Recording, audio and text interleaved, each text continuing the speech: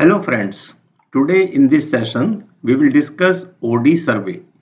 O means origin, D means destination. So this is origin and destination studies or OD survey.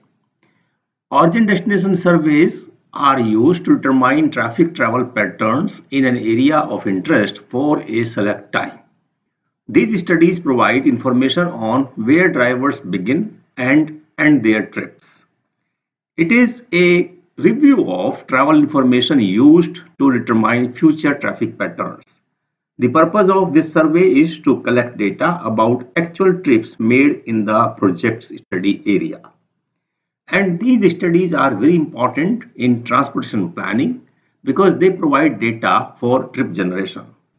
These surveys collect information like where travelers are coming from, that is the origin of the trip, where trips makers are going to, that is destination of the trip, why people are making trip, purpose of the trip, by which mode do different types of people travel, that is mode of travel, at what time of the day do they travel, what is the normal length of the trip. All these information are collected through origin and destination studies. And there are several methods of doing OD survey like roadside interview method, home interview method, telephone survey method, postcard survey method, license plate survey method, tag survey method. In addition to these methods, there can be other methods also which make use of technology to get the data quickly and economically, like MAC address detection or use of mobile and Bluetooth information. The first method is roadside interview method. In this method, interview stations are previously decided on the roadway, and these locations are where cordon lines cross the study area. The vehicles are stopped at the interview location by a group of persons, and answers to their questions are collected on the spot. And the information which are collected during this interview are like place and time of origin, place and time of destination, routes to be followed, purpose of the trip, type of vehicle, number of passengers in the vehicle, type of commodity being used in case of commercial vehicles, and so on. Advantages of this method are the interview can be carried out on the sample basis, data is collected quickly in short duration and high response rate, well suited where manpower available is less. But there are certain disadvantages also with this method. This method is very disruptive to traffic because you have to stop the vehicle to ask the questions. It can cause safety hazards. It requires high staff labor, and the interviews must be very short. Otherwise, the time required to stop will be very long. The second method is home interview method, and this is one of the most reliable type of surveys for collection of origin and destination data. In this method, residences are visited by a trained person who collect the travel data from each member of the house. Data include number of trips made, their origin and destination, purpose of the trip, travel mode, age of the household members, vehicle ownership, family income, etc. Now, since it is not possible to include all the residences of the area, it is generally done on sample basis. And Bureau of Public Roads has suggested the sample size, minimum sample size, depending upon the population of study area. If the population of study area is less than 50,000, then 20% sample size is sufficient.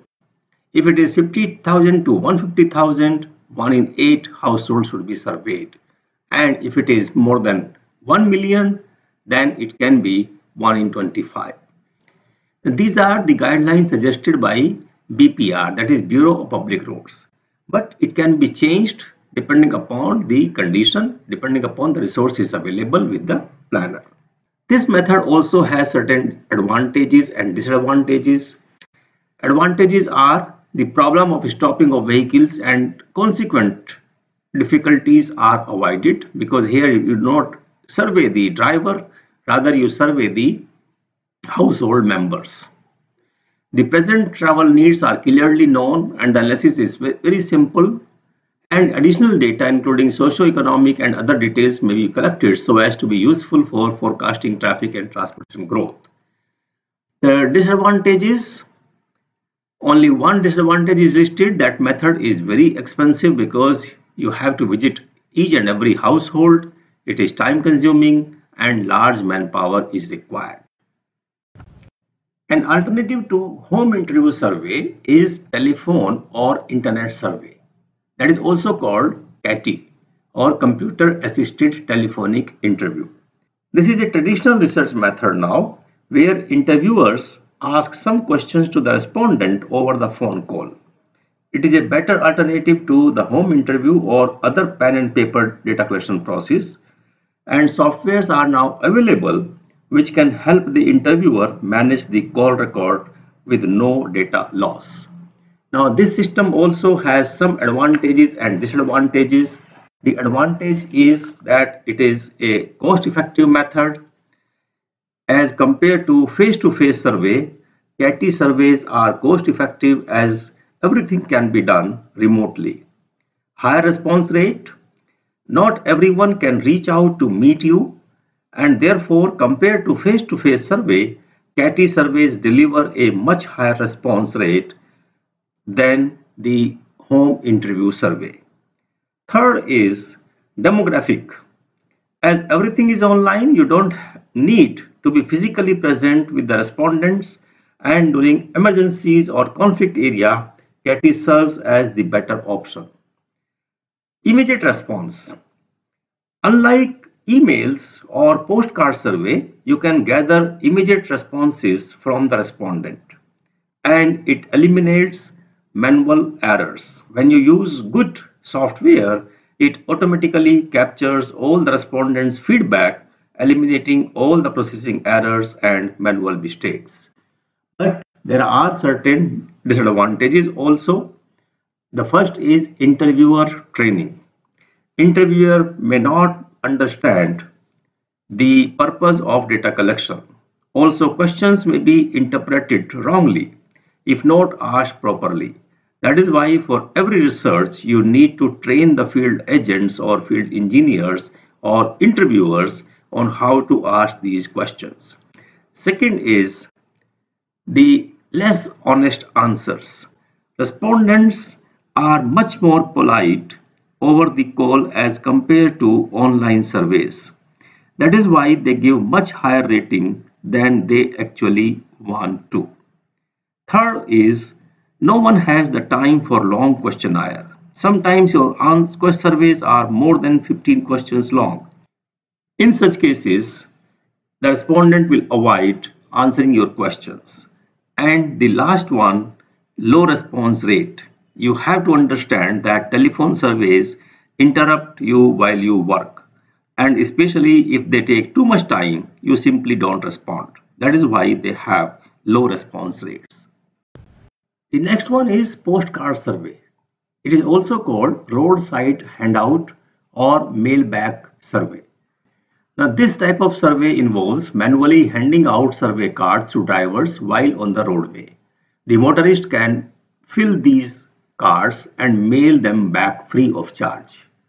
The cards may be handed out at intersections, ramps, toll booth or other areas where cars are naturally stopping, or stopping traffic causes less disruption. This method also has certain advantages and disadvantages. Advantage is that it requires less money and data can be collected in a lesser time.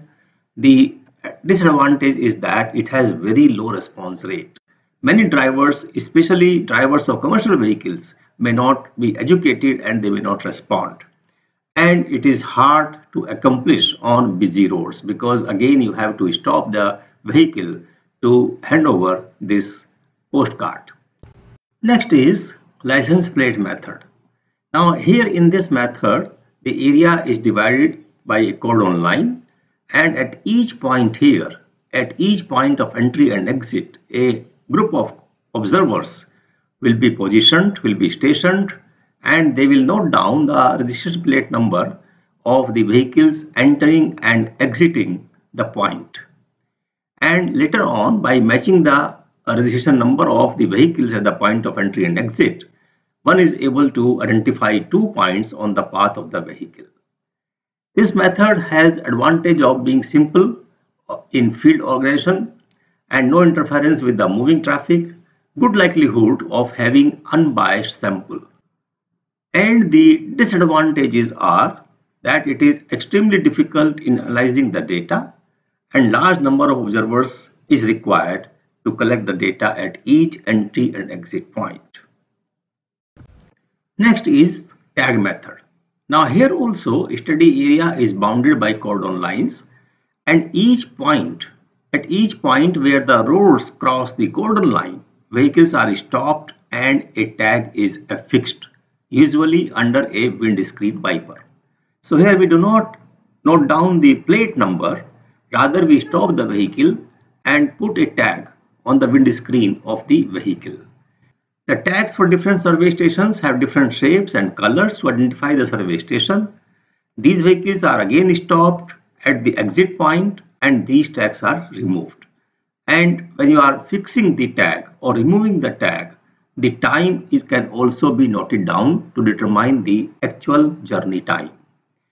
Now this is also similar to license plate survey method, because here again you have to match the entry point and exit point details. It is also quite cumbersome, and at the same time it requires stopping of the vehicle at entry and exit point. The next is MAC address detection. MAC basically means media access control address. Now this MAC address detection uses Wi-Fi and Bluetooth sensors to track and match vehicles based on their unique MAC address emitted from smart devices to determine the individual trip patterns.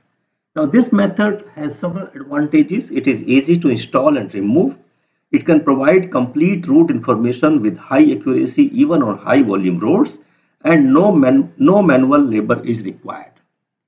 The disadvantage is that it needs to install sensors around the points of interest, lower sample size than automatic license plate reader, and it can only collect data in cars having smart devices.